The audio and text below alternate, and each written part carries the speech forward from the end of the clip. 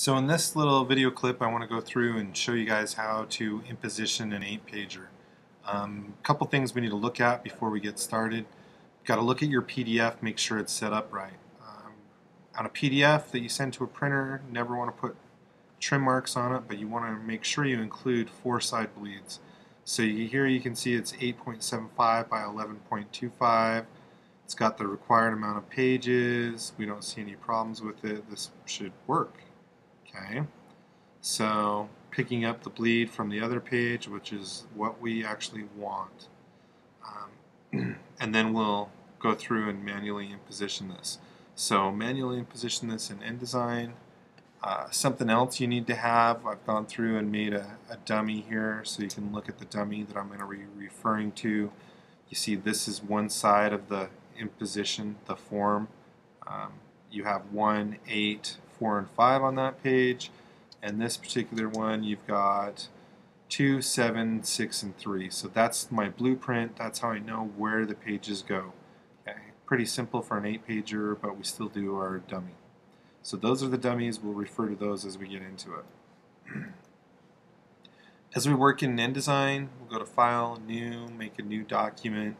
Here you want to turn off facing pages. I've got mine in picas, so I'm going to go ahead and cancel that and change that under the Preferences, Units and Increments.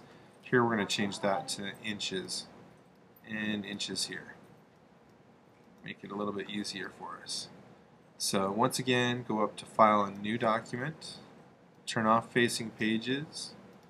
You can have more options here, and in this section you'll have your bleed. So we'll do full bleed. Standard bleed size is 1/8 of an inch. 8.5 by 11 is our document size. 1/2 inch margin, no facing pages. And in this case, we don't need to do the number of pages yet because we'll fix those. Now, I messed up there. It's not going to be 8.5 by 11. So for the size, we're going to do these 4 up. So we'll do this 17 for the width and 22.5. And the reason that we add the 1/2 inch in is we've got a 1/2 inch head trim. Just to be able to trim that edge as it's folded, we need at least a 1/4 inch.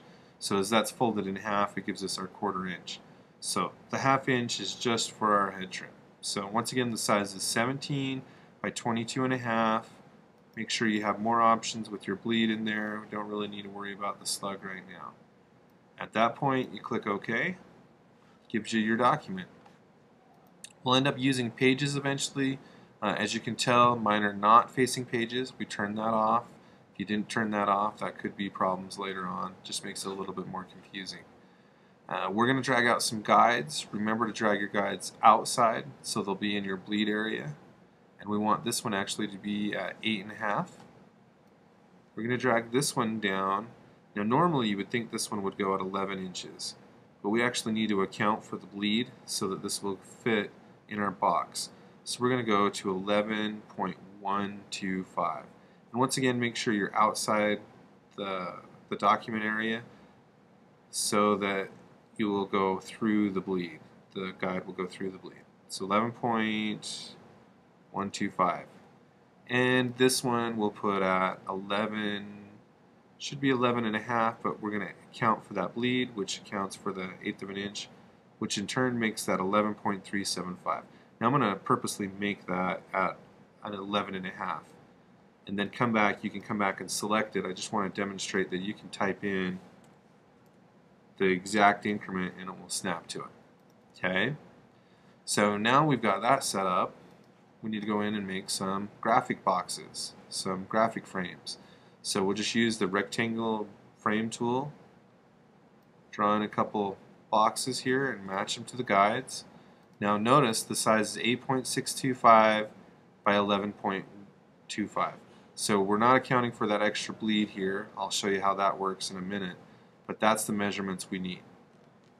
So once we have that, I'm going to copy and paste this, making sure that I line that up perfectly. If your measurement's off, that could be problems later.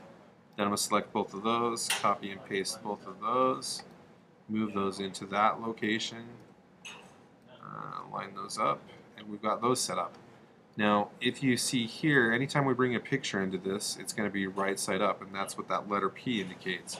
So all these boxes are right side up. Well, if we look at our dummy photo, you can actually see that it needs to be 1 and 8, and 4 and 5 are actually upside down. So we need to go through and change those to make those right side up or upside down within our document. So we wanted to match this dummy right here. Once again, we want 4 and 5 to be upside down. So in order to do that, it's a quick way to do it. We can go ahead and select those boxes and rotate them. Make sure your point of origin is in the center, so they'll rotate in the center of these and rotate those around. Okay, we just click that button twice or this one twice and see how the letter P is now upside down. That indicates when we place the pages in there, they'll come in upside down. As far as that page, we're set. So now we can drag this down and to the new icon using the Pages palette, and that copies it with all of our marks and our boxes. You notice that these boxes are upside down as well. So we're ready. We're good to go now. So at that point, we'll have to go back and refer to our dummy. See, that dummy is page 4 and 5, 1 and 8. That's what we're working with. So we're going to look at our dummy and enter in 1 and 8 and 4 and 5. Those are the pages that we're going to do. So we'll start here with 1. Select that box. Make sure you have the black arrow. File and place. And let's go to the desktop and locate this newsletter. Now when you import a PDF, you always need to check Show Import Options. Otherwise, you'll always get the first page. If you want to pick the second page, so on and so forth, you need to check that box. So we selected the PDF, we selected Show Import Options, we click OK, and we need to locate page 1. So here's where you can change the pages, and this becomes critical. Over here, you need to turn this to crop, otherwise it won't crop in the right area. So once you've got that set up, you've got page 1 in there, you can go ahead and click OK, and that should place it in. Noticing one thing, if we select that box, it's not overlapping. We actually need to move that extra bleed edge and tuck it underneath there. So you want to select the regular or the direct selection tool, the white arrow, and be careful not to double click it because that will switch you to the regular selection tool. So once again, we're going to go back to the direct selection tool, click and drag it to where it hides that 1/8 of an inch behind there. Once again, that's the picture, not the box itself. The box itself stays in the same location. And you only need to do that on these two right here.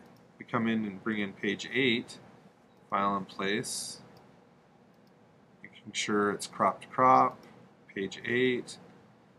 We won't need to do that. It'll actually fit exactly where we need it to be. So only this page and that page will we need to do that to. Once again, I can show you that here. And I think this was page 4 or 5, maybe it was 5. Okay, and once again refer to the dummy. Yep, 4 and 5, so 5 is right here. And see how this page needs to actually be tucked in. So we need to move that in there. And once again, make sure you use the direct selection tool, not the black arrow. Be careful not to double click it, that'll switch the tool. So this one should be page 4, crop to crop, place it in, and we are set on that page. Going into the next page, you can refer to the other dummy. 6 and 3 are on top, 2 and 7. So let's start with 6, place in page 6, making sure that you pick crop to crop. And I already forgot the page. I think it's 3. So place page 3 in, and you are set on that one. Okay, that one actually needs to be tucked in, so we need to select that one, tuck it in. Go to the next box. This should be 2. Bring in 2. Doesn't need to be tucked in. Bring in 7. Place page 7 in there. And that one does need to move over 1/8 inch. Okay?